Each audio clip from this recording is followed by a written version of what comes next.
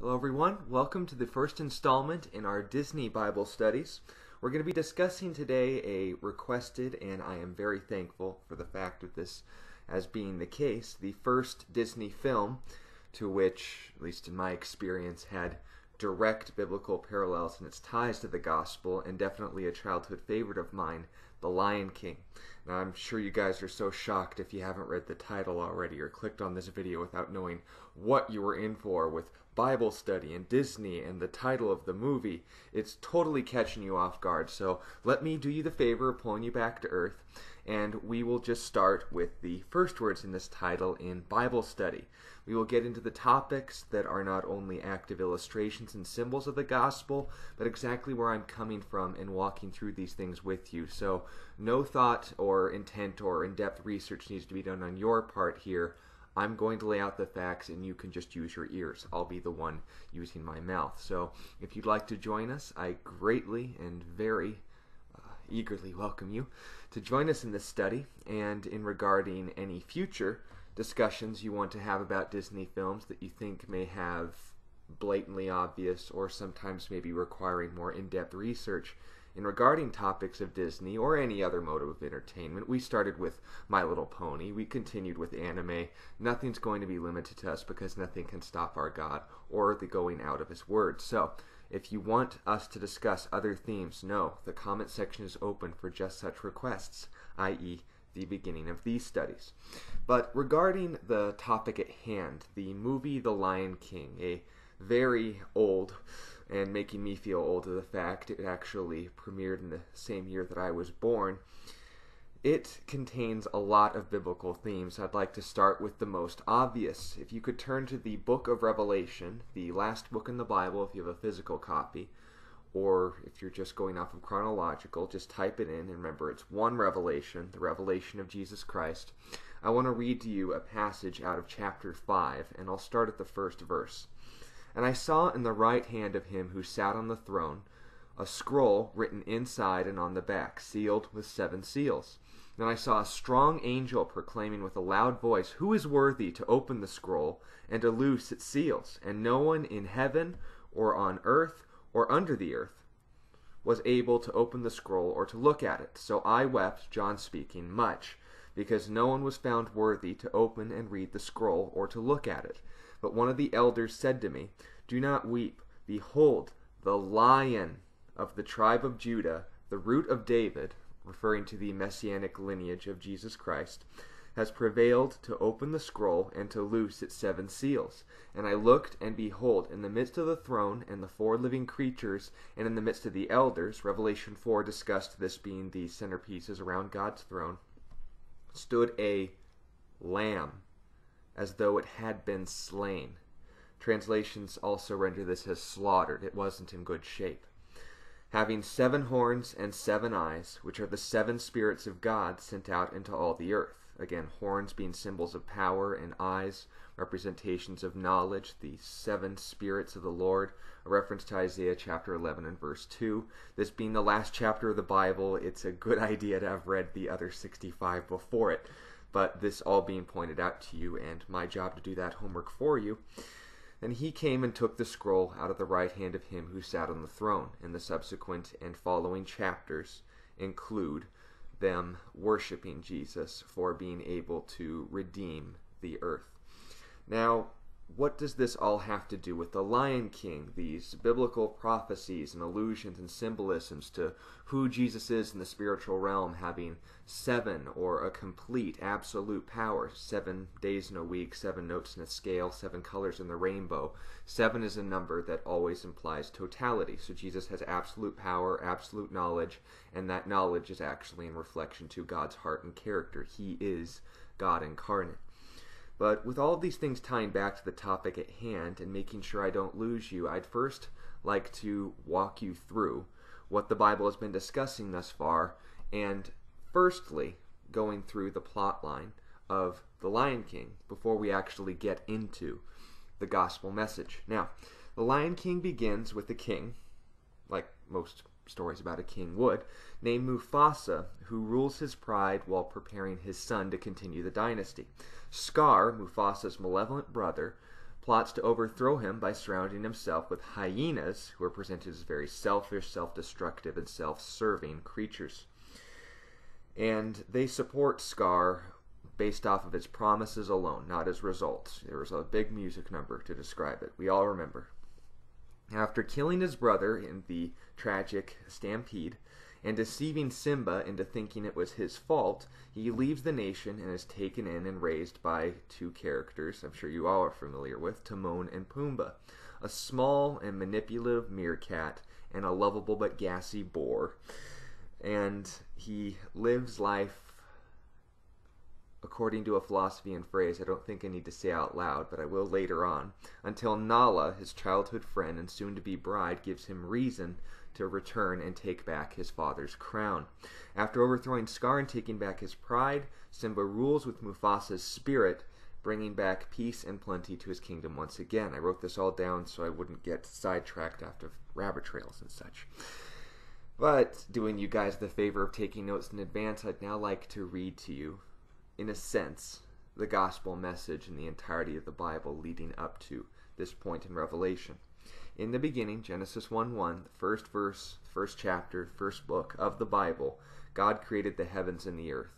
But being a God whose nature is love, wasn't content to simply create a universe of unending beauty to reflect himself or just to have angelic creatures to serve him.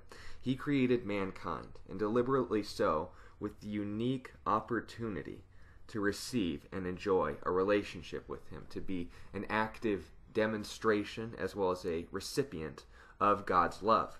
But love is not a forced policy and therefore requires free will, even on the part of the angels. And just a side note here, even regarding angels, Satan, for example, his job and his role as the worship leader in heaven did not change. He brings more glory to God than anyone else by providing a contrast. But note, because of his choices, his decisions, his role in the relationship, instead of being a blessing to worship and glorify and point us all to God, he now serves as the antithesis by glorifying God even more by showing just how awful a future is for those who don't put their trust in God, who don't want a relationship with him. So, again, that point being made. Mankind was given two choices to choose or reject a relationship with God.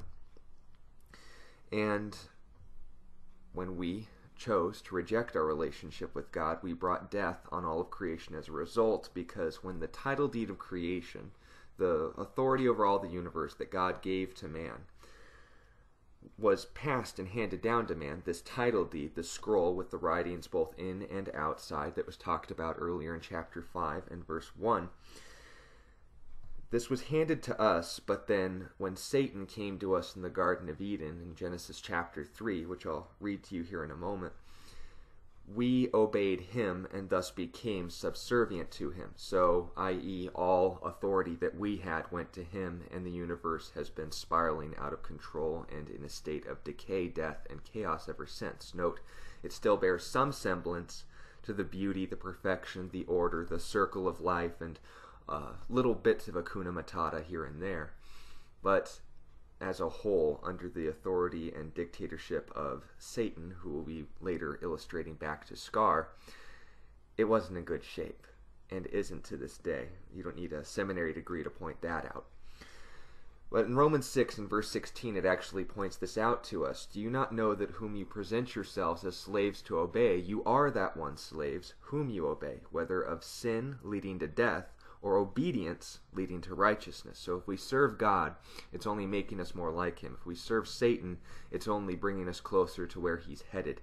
So, as Craig Groeschel said in his book, Alter Ego, show me your friends, I'll show you your future, this philosophy shows to be consistent with biblical truth. So, after mankind chose to reject God and Scar is essentially on the throne, God began a process with Adam and Eve to begin having children, and one of which would restore mankind's relationship with God, but in a way that was offered and consistent with God's heart. And just like when he first gave it to us, and who better to make sure this all went according to plan than God himself? Jesus is God incarnate. That's why Matthew refers to him as Emmanuel, our God with us. But Luke refers to him as Jesus. God has become our salvation, Yahoshua, or Yeshua in Hebrew. So this restoration process and all of these things being put into place, we find that historically, recorded in Scripture, there were two groups of people that were not only the providers, the progenitors, the patriarchs of this man who would bring salvation to all of mankind, but also myself being a part of the second group today, the Jews, the descendants of Abraham, Isaac, and Jacob, who Jacob, by the way, means cheater, usurper, manipulator, one who catches by the heel, an illustration of a certain meerkat, and as well the Gentiles, those who are part of the church, the bride of Christ, as they are called, those who have been redeemed by God by believing in God's promise and knowing that they are loved by Him. And then at the end of the age, the book of Revelation discusses this, as well as many prophecies throughout the Old Testament. We read how God will restore mankind by physically completing what He accomplished spiritually on the cross, by dying and leaving us for a time until returning to rule us rightly.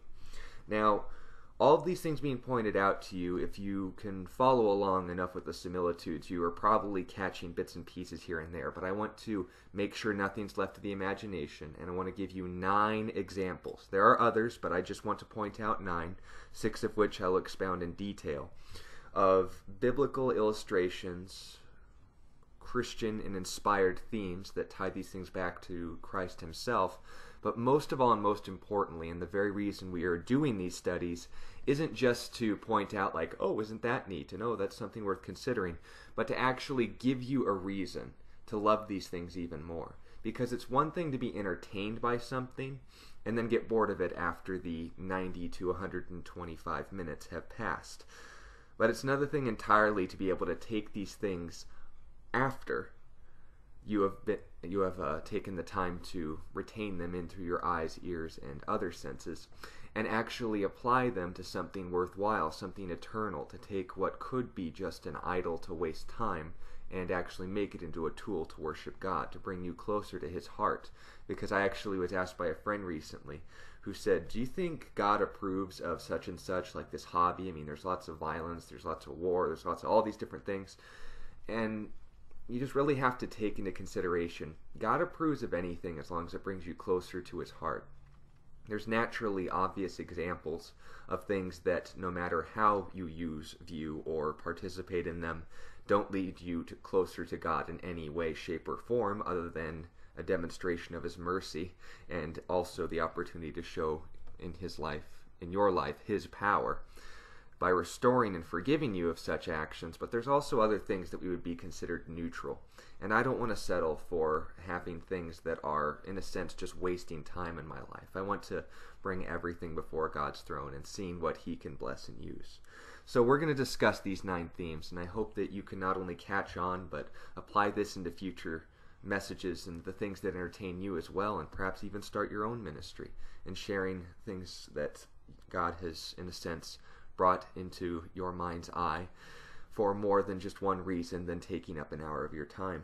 So, the first example we're going to talk about is Scar. And Scar, obviously, as mentioned before, is a good illustration and similitude to Satan, a false king that through lies took over a crown that belonged to the one he convinced to give it up to him. The book of Genesis, chapter 3, verses 2 through 5, regarding the incident in the Garden of Eden. You guys are all familiar with the story. The passage says this: the woman said to the serpent when he told her, not knowing, I suppose, that snakes aren't supposed to talk, but I suppose the assumption by commentators is that she's so newly created that these laws of nature haven't been established to her yet. The woman said to the serpent, we may eat the fruit of the trees of the garden, but of the fruit of the tree which is in the midst of the garden, God has said, you shall not eat it, nor shall you touch it, lest you die. So, naturally, in any relationship, here's what you do, here's what you don't do. Do you choose me, or do you choose an alternative? God doesn't go yandere and eliminate competition. Then the serpent said to the woman, you will not surely die. There's the lie. For God knows that in the day you eat of it, that your eyes will be opened, and you will be like God, knowing good and evil. Now, no one would buy a lie if it wasn't wrapped in a lot of truth. That's how, sadly, most cults get passed off. They have enough of the gospel message to pass off their flawed theology and then use it to get your donations out of you. That's how you know if someone's, intentions in revealing to you the truth is just to get down to your wallet or by other means in your life. But Satan being this illustration of, or Scar rather, being an illustration of Satan, we know that him being the current king of this world, when he was tempting Jesus in the temptations of Christ, when he was called by the Holy Spirit to fast for 40 days, to literally be on the verge of death physically, so that he could demonstrate by no uncertain means that it was only his spirit, only his character that could sustain him in those moments. He couldn't white-knuckle it. He was just skin and bone. But when Satan said, "All the kingdoms of the world belong to me, and I give them to whomever I will give to you if you bow down and worship me." And Jesus responded with God's word and saying, "It is written," and he quoted Deuteronomy, "You shall worship the Lord your God, and him alone shall you serve." Now, note, Jesus could have quoted other scripture like the earth is the Lord's and the fullness thereof, the work of his hands is not given and imposed to anybody. There is one God, there is none after me, and there is none before me. But Jesus didn't bring up this theological debate with Satan. He simply just pointed out there is one God and one worthy of worship. Note, there are others who call themselves figures of authority, term Elohim, but there is one Yahweh. And Jesus was reminding Satan, yes, this world belongs to you. He didn't refute that. But it won't always. And I'm going to put my investment and trust in someone who's going to be in it for the long haul, which we'll talk about more in a second. But while on the topic of God and the rightful king returning to his throne, a second example I'd like to point out to you is Mufasa. And Mufasa is a good example of God, but not God entirely. And what do I mean by that? Well, we as Christians believe, if you guys are just listening to this as atheists, you or agnostics, whichever you would call yourself in between, even Muslims are welcome. We believe that God is a Trinity. Now, we believe in one God, but that because God is unlike anything else in creation, he is an absolutely unique being, that he expresses himself, his essence is in three persons. The first would be the Father, the figure of authority and the head over all creation. And passages like John chapter 4 and verse 24 note that God is spirit, and those who worship him must worship him in spirit and in truth. He is not a physical entity. He is an absolute, divine, omnipotent, omnipotent, omniscient creator. And that by introducing a physical realm is not bound by its laws. We know that the second member of the Trinity, the Son, the physical manifestation of God's heart and all of creation, is fully God, but he is not the Father. We have seen him in history as Jesus Christ and is every much as bit of God as God the Father, but the Father is not the Son. And the third member is the Holy Spirit, the spiritual manifestation of God that is capable of interacting with man without the consequences noted to us in books like Numbers and Exodus, where the full power of God's glory in our fallen, crippled, and temporary flesh would be the equivalent of us trying to survive the glory of the sun. We would melt, we would burn, we would not be able to survive his power and majesty. But all these things being pointed out, Mufasa is an example of two out of the three persons of the Trinity, the Father and the Holy Spirit, because we see that just as God is the true king, the one who rightfully owns the title deed to creation, has been separated from his kingdom and is using his Son to restore his kingdom and to save his creation. And again, repeating that verse to you, that God is spirit and those who worship him must worship him in spirit and in truth, we see in the Lion King how Mufasa, even though his body was separate from the rest of his kingdom, that he was still able to rule through a mediator, through that great high priest, through that king that bore in every sense the full biology of who God was in heart, person, and character. Note, they used a flawed example, and no illustration is absolute and perfect, but you understand the point. The breeze, the rush, Rafiki pointing out to Simba, he lives in you. And all of these points being illustrated to us, Mufasa fulfills this role as the father in more senses than biologically to Simba. But with Simba also being the topic, we see him as the illustration of the second person in the Trinity. Note, Jesus lived a perfect life. He was entirely sinless. He never had doubts. He never had any struggle with the sinner flesh. He was tempted in all ways as we are, and yet without sin. He was the one who actively demonstrated the combined nature of fallen man in his flesh, capable of facing death, but also being divine in character, could not conflict with his own nature, just like we as human beings are fallen and therefore can't, without a new birth, a new heart, a new spirit, can't and aren't capable of performing anything righteous. Jesus was the exact opposite. He by nature couldn't sin, and he demonstrated that when Satan tempted him. But Simba represented this in that Jesus, just like in his relationship with God, Simba was the physical restoration of Mufasa's rule to his kingdom and the hope for a life to continue and remove death's authority, to kick Scar out by the curb and turn him into a throw rug, as Zazu recommended in the Halls of Hercules. Disney film Inception. You guys will follow if you see the two. But we see this actually demonstrated in John 3:16, which will probably be familiar to most of you. But the passage says, "For God so loved the world, the Father, that he gave his only begotten Son. The Father sent the Son, that whosoever believes in him," the role of the Holy Spirit to convict the world of its need for a Savior, "that whosoever believes in him will not perish but have everlasting life." And this point being basically illustrated as Simba representing Jesus, that by his coming to the kingdom, we see and understand an active illustration of how the Bible demonstrates what the reality is concerning the reason why not only our world is in the fallen state that it is, but that the promises that God made aren't too beyond the imagination. Because what is a kingdom without its subjects? What is God the Father without saving those that he loves, without giving an opportunity for everyone to come to repentance? He gives chances, but he also respects their choices, and that's why not everyone will be saved. But there are some who will, and that brings us to the fourth example, Timon and Pumbaa. Two favorite characters among the fans of this show. And in the movie we see Timon and Pumbaa, an active illustration of God's people and followers of Jesus. Jacob, whose name means usurper, heel catcher, cheater, manipulator, plays well into the Jewish stereotype that's often given to God's chosen and beloved people, in that Timon, that while he has certainly character defects, it doesn't matter because God still loves him. He still cares about him. He's still using him to this day.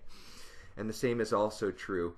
Jacob, the Jew, Timon, the meerkat, the weak and the vulnerable, the smallest of all nations, but makes an incredible impact simply because of who his God is. And then also simultaneously the non-Jewish example in the most unkosher thing you could possibly imagine, a pig. If you ask a Jew if he wants a pork sandwich, you've just literally belched at the dinner table, because they culturally and ceremoniously have nothing to do with things that are cloven because of the Levitical law of Moses. And again, God had reasons for this, and if you want to find out, we'll be doing a discussion on it soon concerning the law of Moses and why God was giving Israel, in a sense, health laws with good reason, because he needed this nation to stand aside and apart by giving them the opportunity to not only know health codes that even preserved them during the Black Plague, let alone keep them from massive outbreaks of leprosy and such, but also to remind them that it's one thing to be told about the germ theory, it's another thing just to say, just trust me, I know more than you. And Israel did. But Pumbaa, in a sense, this boar, this pig, this non-Jewish character, was simply known that even though he had his issues, he just knew that he was loved. And that's something that we all loved, especially in Lion King 1.5. He's a very favorite character of mine. And both of these individuals, Timon and Pumbaa, were living Hakuna Matata, a life without worry, because of their relationship with Simba. Romans chapter 10 and verse 2. There is no distinction between Jew and Greek, for the same Lord is overall is rich to all who call upon him. So recognize the illustration that's being put here. Timon and Pumbaa being the ones who actively, in a sense, raised Simba when he was kicked out of his kingdom. In a sense, we see the roles reversed in the reality. that because of our relationship with Jesus, non-Jews like myself and the Jewish people, with them as a nation, even though they, for the most part, have rejected God in a sense, that God still loves them, God still provides for them, and God still gives them peace, even in the midst of a world of war. That because they have a lion on their side, predators don't want anything to do with them. And even though we're constantly taking in junk and bugs, that God's still the one who sees us through to the end. He's the one who keeps us safe. But there's also another illustration of the church, the so-called bride of Christ, because Nala, our fifth example, is actually an illustration of the church as a whole. Now again, we began the study in the book of Revelation, and I see no sense in not wanting to continue to do so. It's my favorite book of the Bible. But you see Nala as this illustration of the bride of Christ because she was, in a sense, Simba's reason to return to his kingdom. That after he was separated from it for a time, Simba's bride was brought to him and gave him a reason to return to his people, to retake the kingdom. And we see this in Revelation chapter 19. I recommend you read the whole book of Revelation as well as the entirety of chapter 19, but I'll just read this passage to you for your time's sake. I heard, as it were, John speaking, the voice of a great multitude, as the sound of many waters, and the sound of mighty thundering, saying, Alleluia, praise the Lord, for the Lord God omnipotent reigns. Let us be glad and rejoice and give him glory, for the marriage of the Lamb, and we know that's Jesus, has come, and his wife has made herself ready. So who's the lucky girl? And to her it was granted, note, she didn't earn this, it was given to her to be arrayed in fine linen, clean and bright, for the fine linen, her dress, this white dress, is the righteous acts of the saints. Those who've been set apart, those who've been given white robes of righteousness, those who've been sanctified and set apart for God's kingdom. The bride of Christ is the church. And his bride will be with him in the marriage supper of the Lamb. That's where we'll be spending the 7 years of tribulation that the earth will be facing, when in a sense Scar is given full reign to ravage the earth, and the planet will essentially be in the same state we saw the Lion King towards the last 20 minutes of the movie. Now, verses 11 through 18, of course, are an active representation, a literal verbatim enunciation of Jesus when he comes to return to rule and reign and kick Scar and the hyenas out. That could be, in a sense, our next example, but for time's sake I'll just go through these briefly. We see Rafiki as an example of the priesthood, someone who intermediates and is spoken to by God through means that sometimes may not make sense to us, but unlike most shamans, again, the illustration falls apart at some point, but the theme remains the same, someone who intermediates for God's Holy Spirit in man and speaks through him to us. We see Zazu as an illustration of those who've been called to speak for and from God's resources. We see individuals like the 144,000 Jewish anointed. We see the 4 messengers, the angelic creatures who will be sharing the gospel during the last half of the tribulation period. The 2 witnesses who will lead the 144,000 to salvation in Jesus towards the beginning of the tribulation, and as well modern day missionaries today and in times past. All of these examples, people who could be called prophets, those who simply were, in some sense and cases, not necessarily apprised of themselves, but because of the message that they bore a very significant title, not because of who they were, but who they represented, not what they said, but who they were saying it to, and whose resources they were saying it from. And at times, you could read this in the Bible for yourself, like the prophets, Isaiah, pretty much every Old Testament minor and major prophet, Isaiah, Jeremiah, Ezekiel, and the like. They weren't always acknowledged, even when they were in the elephant graveyard. See what I did there? But in all these other things. An 8th example would be the hyenas, those who follow the flesh, or servants of Satan, those who are only ruled by what they want instead of what their true needs are. But all of these things being pointed out to us, I want to bring you to the 9th and most important illustration that we're going to talk about today, the circle of life. Now you're probably listening to that song right now. You got the theme, the notes, the African dialect words in your head. You get the idea, but I want to read to you where this term, the circle of life, actually came from. And no, it wasn't about a biological ecosystem. In fact, it's in the book of Philippians, chapter 2, verses 5 through 11. Paul, speaking to the church in Philippi, is talking about Jesus' humility, but I want you to pay attention to the process that Jesus went through concerning his own life. Let this mind be in you, which was also in Christ Jesus, who being in the form of God, did not consider it robbery to be equal with God. Absolute, divine, total authority. But made himself of no reputation, taking the form of a bondservant, so becoming man. We see the cycle heading in a downward lilt. And humbled himself, and became obedient to the point of death, and even the death of the cross. Therefore, low point, anyone? Death? God, absolute authority, all the way down to becoming man, so he's capable of dying, and a death so miserable and humiliating as a death on the cross. Verse 9, now therefore, God also has highly exalted him, and given him the name which is above every name, the name of God himself, that at the name of Jesus every knee should bow, of those in heaven, of those on the earth, and of those under the earth, that every tongue should confess that Jesus Christ is Lord, to the glory of God the Father. So we see, in a sense, a revelation of God's nature, that the Father is not, in a sense, the absolute apex of authority. He glorifies the Son. The Son, in all of his actions, and in the very essence of his character, glorifies the Father. And the Holy Spirit points us to the Son, to the glory of the Father. So this triune being, in of itself, is not even self-serving. The absolute apex of authority is ruled within himself, by himself. Again, mind-blown concepts about God being a triune being, but that's why he's called God, and we're called human. Our understanding is limited, but our trust is voluntary.